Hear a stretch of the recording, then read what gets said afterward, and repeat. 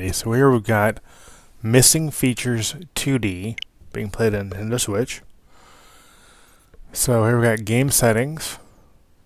We're going to turn off the CRT monitor effect. Here's controls. Pretty self-explanatory. And here we're at 2D platformer.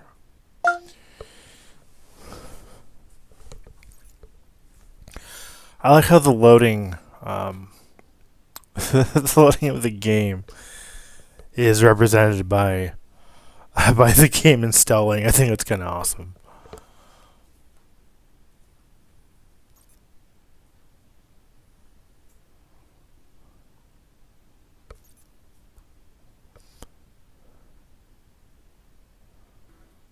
Failed to configure all systems. Please configure manually.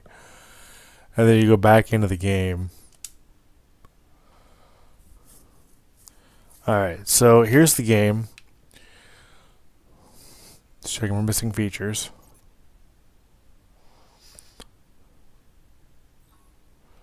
Checking player movement. Okay. Jumping, jump missing, double jump missing, player dash missing, player wall jump missing, dangers missing, enemies missing. Checking stage features missing, additional features missing, missing features.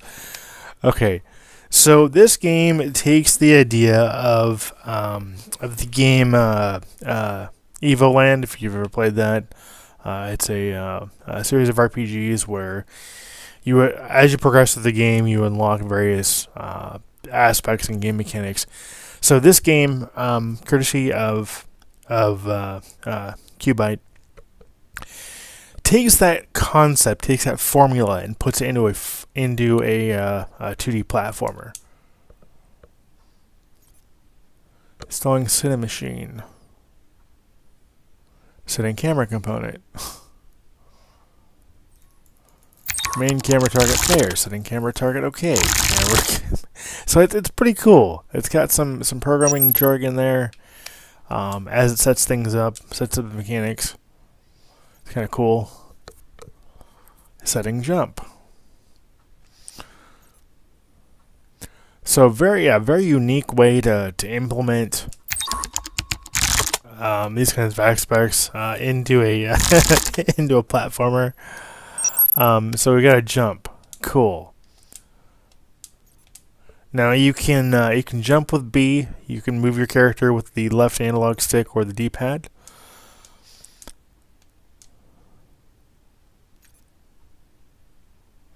Creating platforms. So yeah, I'm not too far into the game. I will admit I spent quite a bit of time with this, honestly, but it's just I will admit I have rage quitted more than a couple of times with this game. But it is still a lot of fun.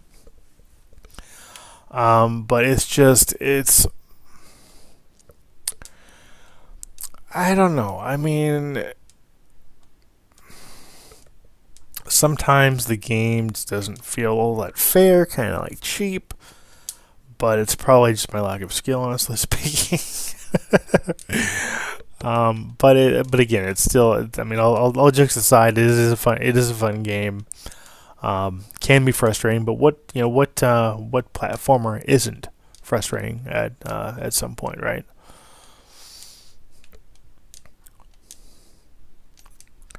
And notice there's no sound effects, there's no music. You don't have a character sprite yet. You're just a green rectangle here. And there's not even textures on the platforms. And all of that gets unlocked as you progress through each stage, which is really neat. I mean, I really like this concept.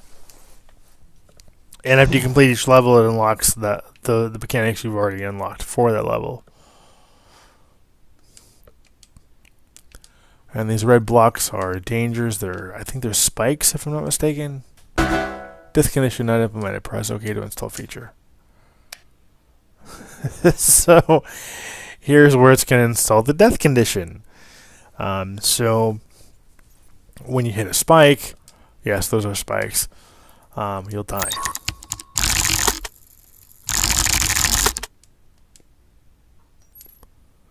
And it is a one-hit death. And when you...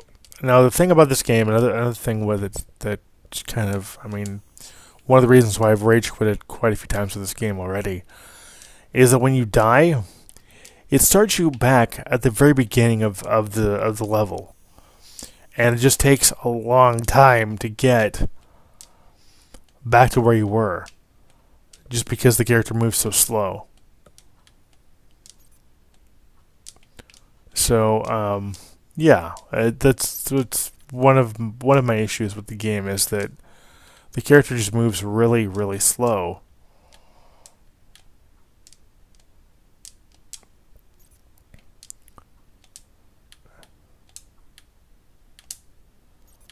I wish that there were checkpoints in the game, or at least maybe an easy mode that gave you checkpoints. But then again, it could be that might be a feature that's unlocked later. That is quite literally a possibility that I hadn't considered till just now. But yeah, it's a little frustrating when you die and you start back from the very beginning. Okay, so we have moving platforms. We'll wait for the platform to come back. But, I mean, I definitely would highly recommend the game. I mean, the game is a lot of fun. Yes, it's frustrating. But it is one of the...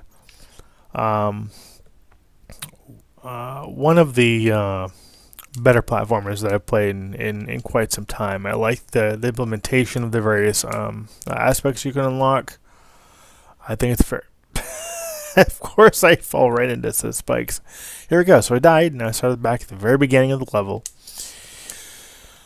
So yeah, like I was saying, I like the implementation of unlocking things as you progress through the game. It gives you a sense of progression. It lets you see, you know, how, like, I mean, not necessarily like the intricacies of how a game is created, but it gives you kind of a glimpse into game development. I think it's really cool that it does that.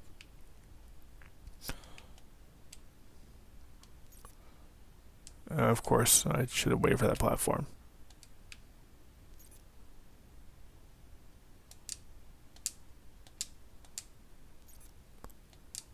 And again, no sound effects, no music.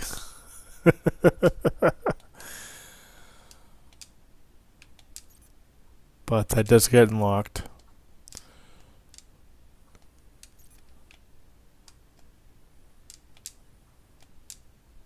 As you progress.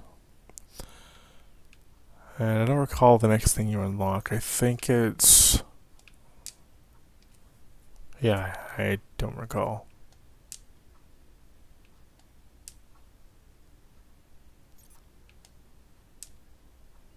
This next part actually frustrated me for at least an hour. Ooh. I'll show you, it's coming up. It's actually right up here. So because of how slow the character moves,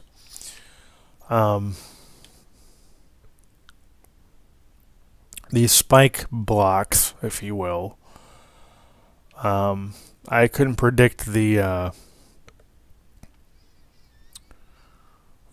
pattern, and so I kept dying, and I kept having to come all the way back over here. And it was just a pain in the butt.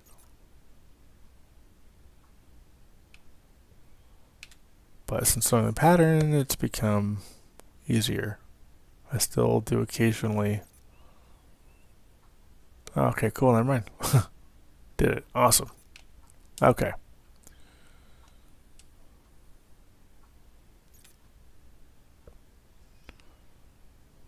Lots of danger.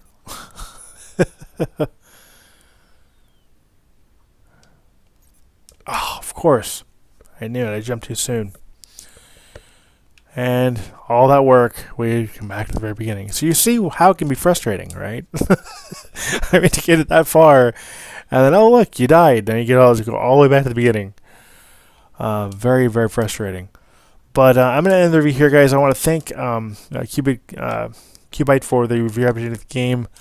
I cannot recommend the game enough, despite its moments of frustration. You get a great platformer that kind of gives you a glimpse into game development, which is really neat, and a sense of progression with the various unlockable elements as you complete each stage. So, again, highly recommend the game. Definitely worth playing. I want to thank you for watching. I want to thank you for subscribing. As always, till next time. Take care and happy gaming.